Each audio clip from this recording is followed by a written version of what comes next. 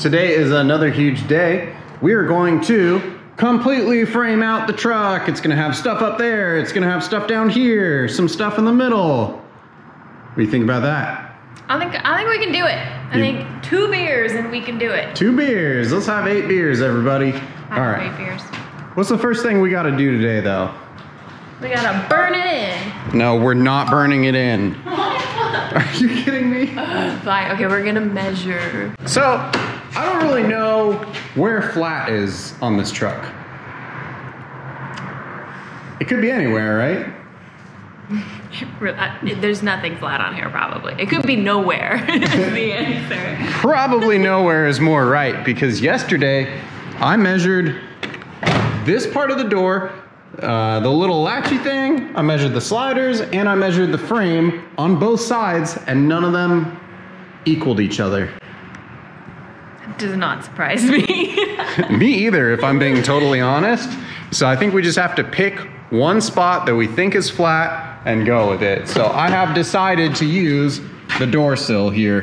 So -0.9. So we'll reference that. Now that's set at 0.0 plus 1/4 of a degree. Is plus up like that? Yeah, plus is up like that. Plus 0.3, but then maybe also if you put it here, I bet it's different. No, plus 0.3. 50 thousandths of a degree. That's pretty good. Burn it. You think? This part is pretty important. Should we compare it to the fuel cell? No, I think that's angled down. It is. So this should be angled up in comparison, right? Right. Let's see. This should be down by about 2 degrees. -1 and a...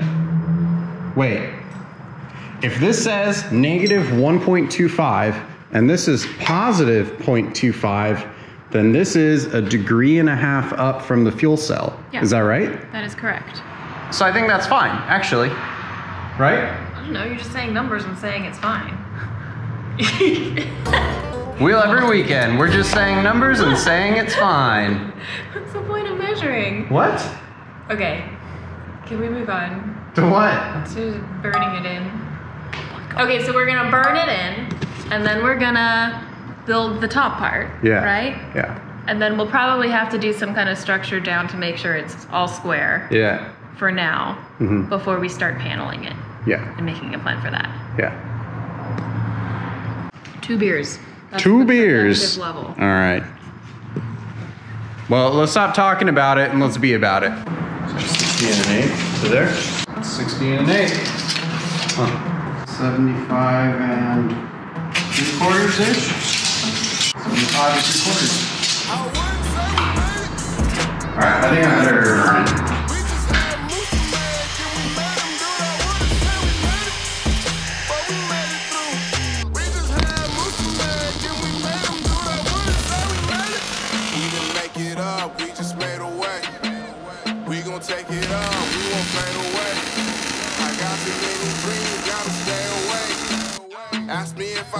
Now that I've decided that this is level, I went through and did a couple welds on this. You can see I did a big no-no here. Do you see all that porosity right there?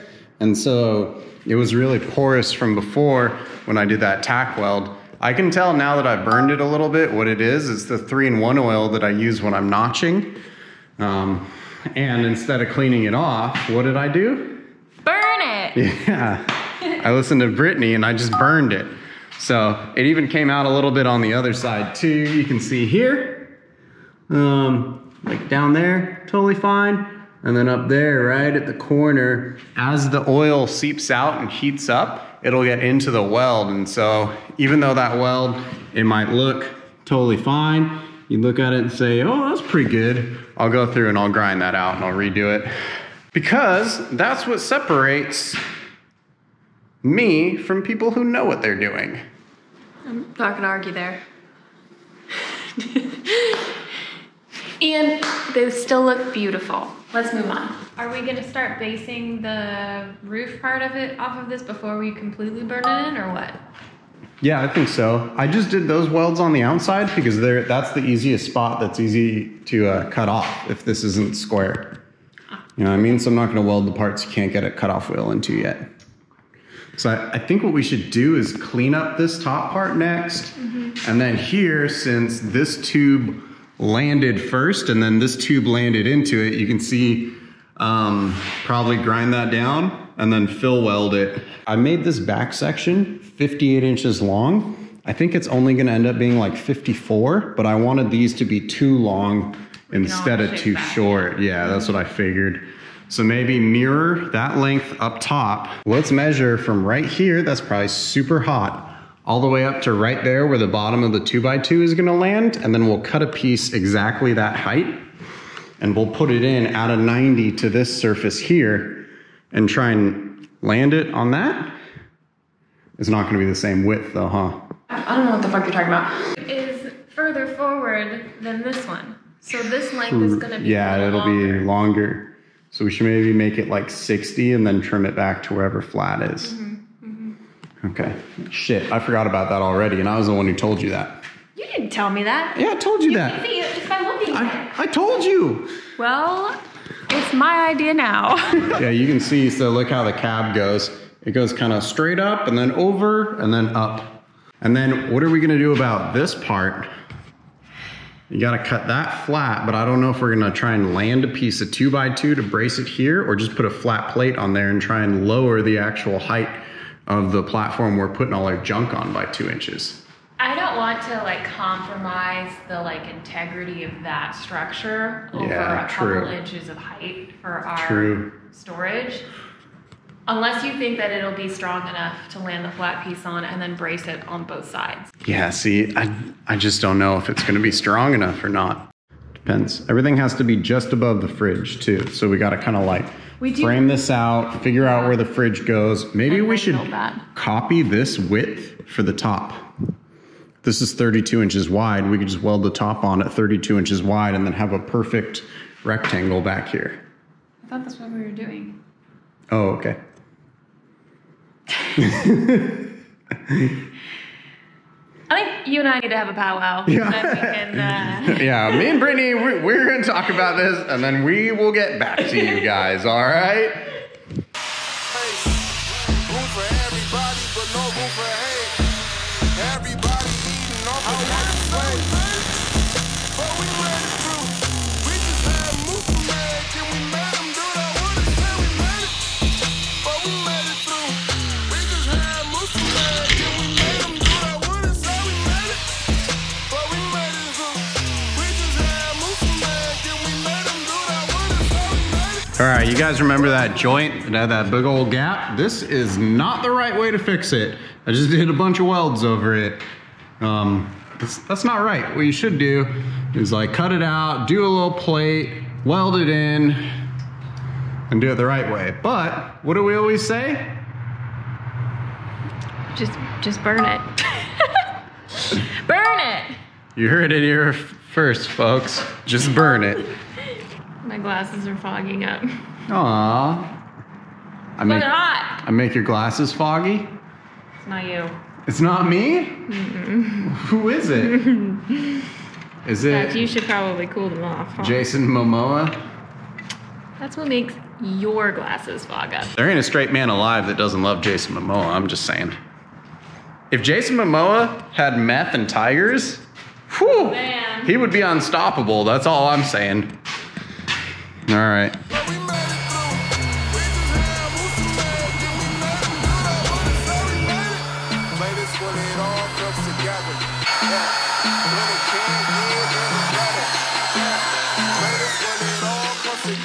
Gotta make it weird. When it can't get any better, but you better keep on grinding, keep on rising, keep on shining. They forget that you remind them what we call Hold it. Yeah. Babe, you gotta hold it, remember? Just like you kept yelling at me. Okay.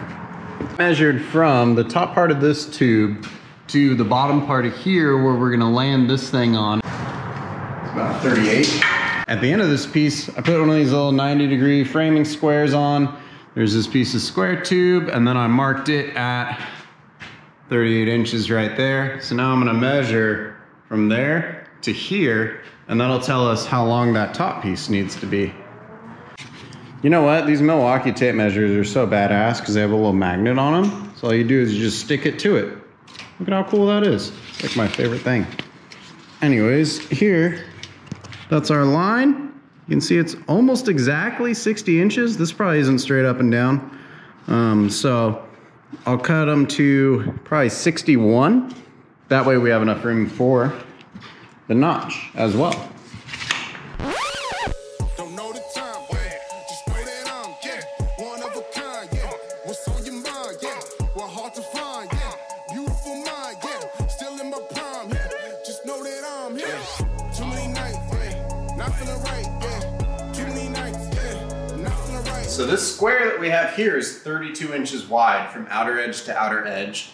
Each side we use 2-inch square tubes, so that's gonna bring it in another 4 inches total for 2 inches on both sides, which means the inner dimensions of this is 28 inches. So I'm just kind of assuming that I landed that right in the middle. I don't think that's true, but we'll see. I'm gonna make a mark where the middle of this tube is right now. And then I said earlier that is 18 inches far. I'm so confused right now. 28 inches to either side, so half of that is 14. So if I measure 14 out, that should be the inner edge. So now we have our inner marks for where this frame is gonna go up top. We're just gonna copy this exact shape on the bottom and just make it up on top and then frame in this square. And once we're sure that this kind of like rectangle thing off the back is perfectly square, we can just make all our other measurements off it and it's gonna be really easy. So the back section isn't gonna technically be this shape, we're just gonna build everything around it. This is a really easy way to keep everything kind of straight side to side. So you can kind of feel with your hand where the actual tube starts to crush, and then that's the beginning of this bend, so we're gonna use that as a reference point for this corner. So I gotta come in and feel it right there. Now I'm gonna take a measurement from there to right here, and I'm gonna do the same on the other side and compare them. They should be the same. Honestly, as long as they're within 1/4 to 1/2 of an inch, I'll call it good. So this side, we got maybe like 5.5. Let's do the other side. So, well, hey, look at that. Do you see that? 5.5. Holy shit. So this is right. Wow, I'm like pretty impressed with myself right now. Can we take a moment and just everyone be impressed with me? This is good. All right, I gotta get off this thing. I'm gonna fall off this and look at this. Do you see how easy it would be to die on this if I just like fell into it or this or that, or I could trip over it? This is so dangerous right now. What are we doing? I forgot.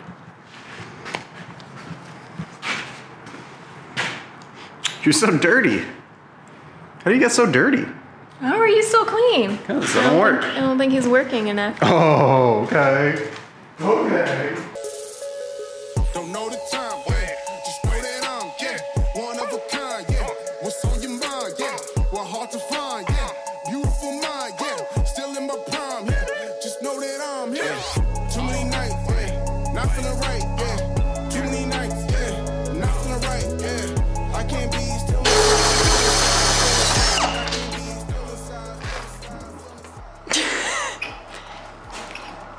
You okay?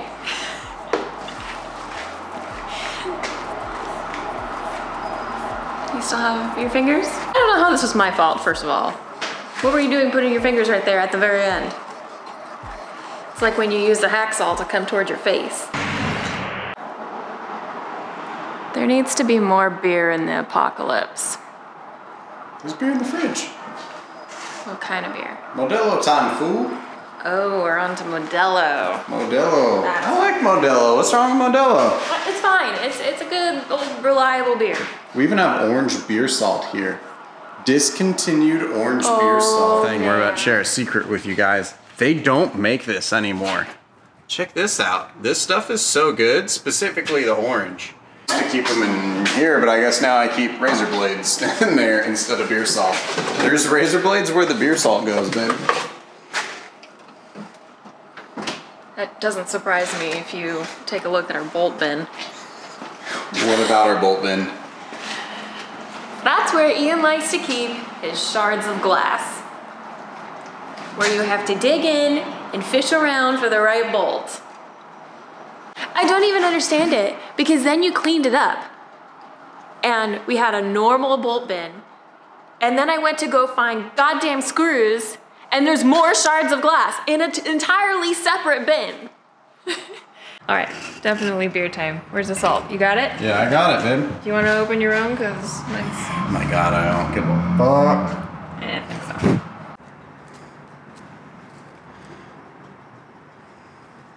It's full of metal shavings. What? How did that get there? I can't find the lid. Maybe there's a lid. Maybe there was a problem all along. Wait, there wasn't a lid, was it? No. That's probably why it's full of metal shavings. And put the lid off the hot You know line what I on it. just remembered? What? Where we found that? Because Where? it was hiding for a while. Where? In a white garbage bag full of our camping food, that beer salt, and shards of glass from that blender you tried to buy.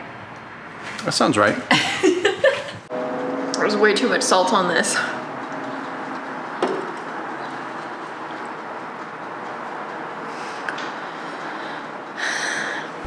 7 5/8. So we'll just cut one of these 2x2s, 37 5/8, and then it can be the back piece. I'll help frame the whole thing up.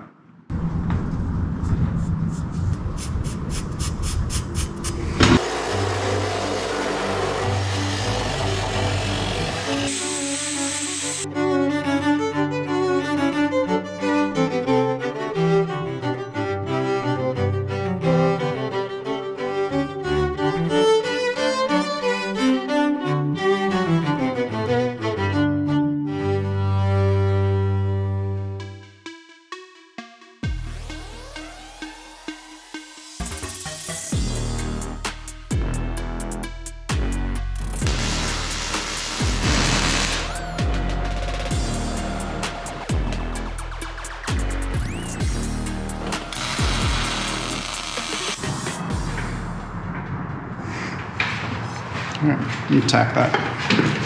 Burn it.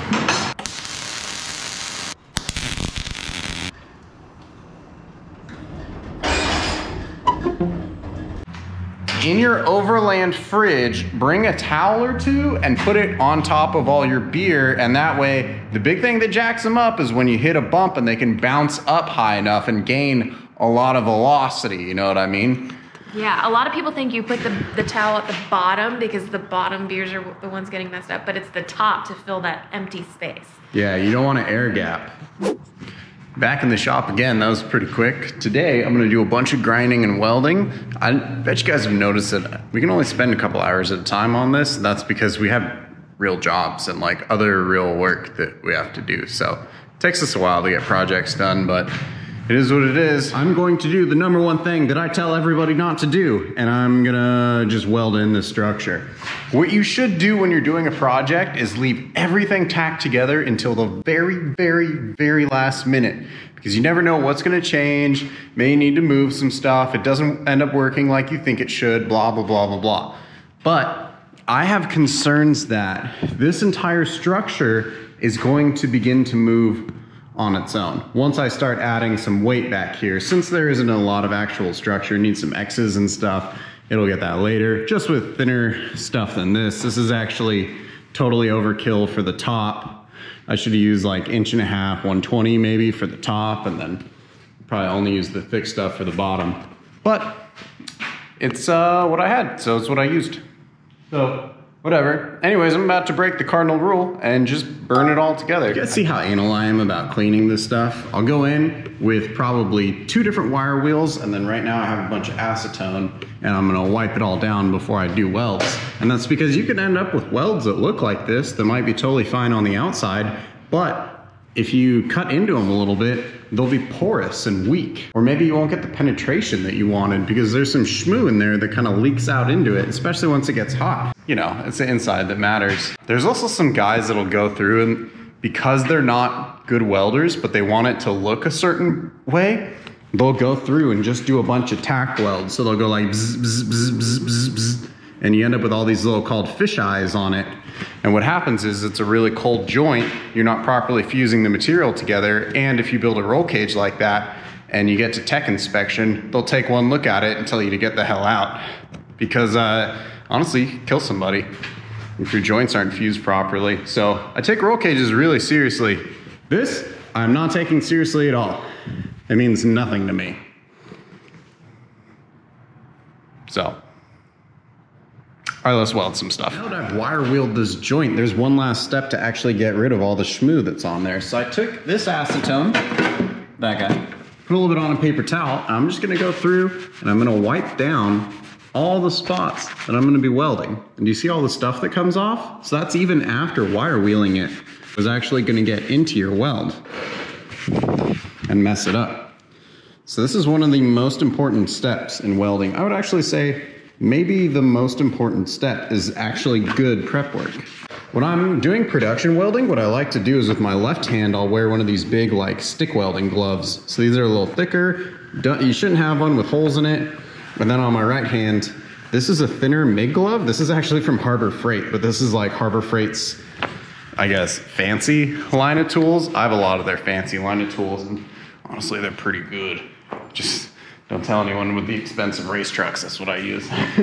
So, one of the first things I'll do is I'll come through and I'll clip the end of this tip off. You can see you've actually changed the composition of that piece of wire right there. I will make sure that everything's tight because this gun breaks constantly.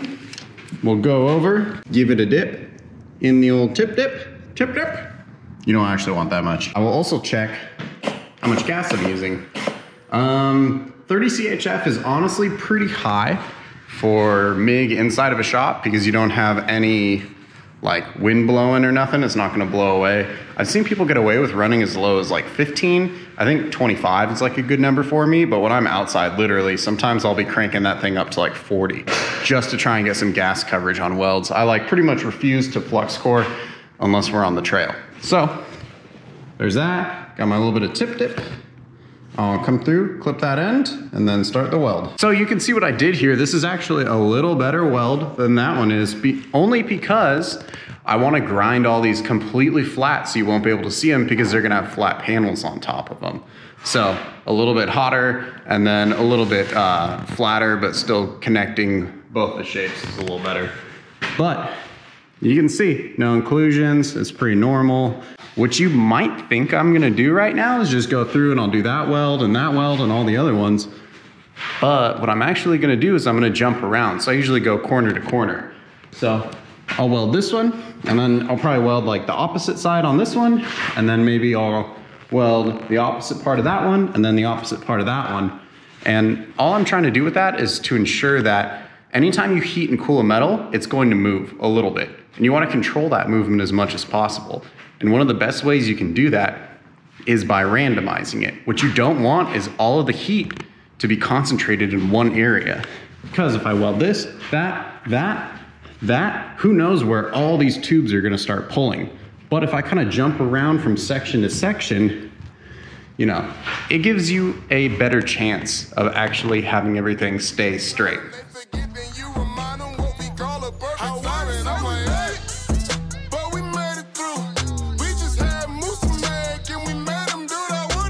I won't lie, I'm probably not gonna run an ESAB product ever again because of how disappointed I am in the welder. It's not reliable, and I probably fix the gun once a week. The gun is held together with JB Weld. The AutoSet computer failed a week into owning it, but I used to have a Miller 252, big old dinosaur box before they went to inverters, but it got stolen while I was in Iraq, so womp womp. It is what it is. So, grind all these things flat so you never see them anyways, and fix this. God, that's embarrassing, man. This is the fuel cell we use. This thing is great.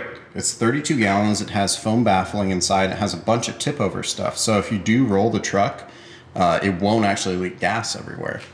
This is a fuel level sending unit, and I actually have an ohm resistance modulator that'll make that read on the stock gauge.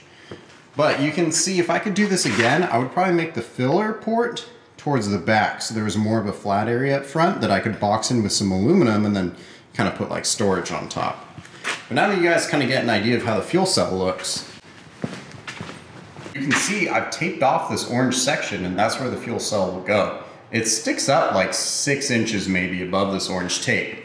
But from this orange tape line all the way to the back and then coming out to the fender area, that's all gonna be a flat section that's storage all the way up to that beam. So this entire area here is storage.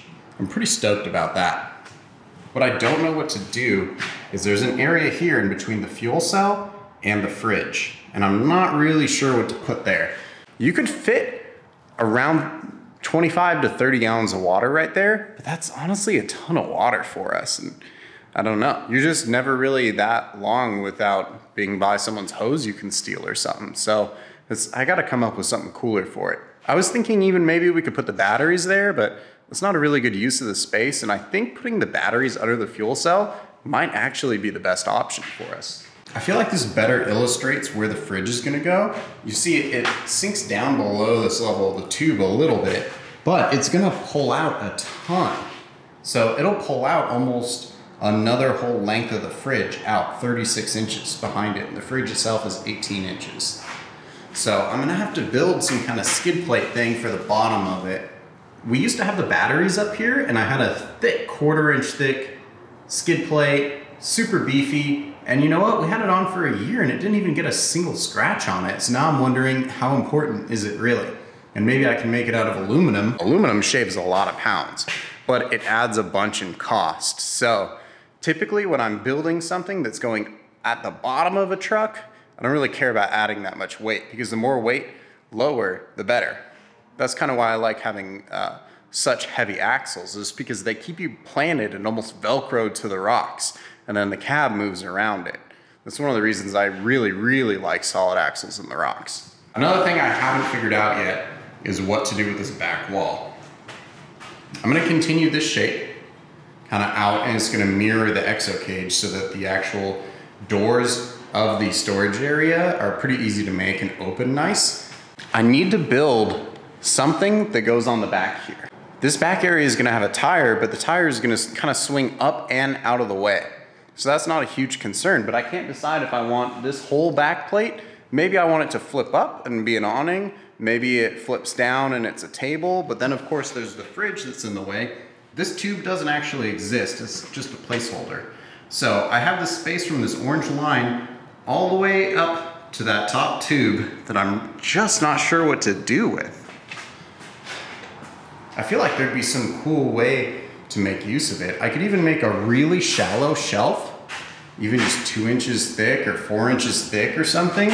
Maybe just a shelf that only comes back to here. You would, not even notice it, and then fill it full of cooking stuff. But we don't really cook on the trail. We just eat mac and cheese and stuff, which is fine because we're not really out there to cook. We're out there to explore. So I don't know, man. Do you guys have any ideas for it? I gotta figure out what to do in between the fridge and the fuel cell, and then I gotta figure out what to do with this entire back wall. Do I make it flip up? The fridge is in the way of the bottom of it, so that bottom piece obviously has to move out so that you could pull the fridge out. But what about the top, man? Should I just make it one flat piece? It's so hard to tell. So let me know if you guys have any ideas. And thanks for watching the video this far. There'll be another one coming out next week where, well, let's just say things are gonna get serious here. Oh, if you guys wanna watch any of our other videos, they're gonna be around my head right now, and please hit that subscribe button, press that bell for notifications when we come out with dumb stuff. We have a build coming up that's gonna be monumentally stupid. It's gonna make this build look totally normal. So I'm pretty excited about that. It's gonna be a world's first. You guys are gonna dig it. But yeah, see y'all later.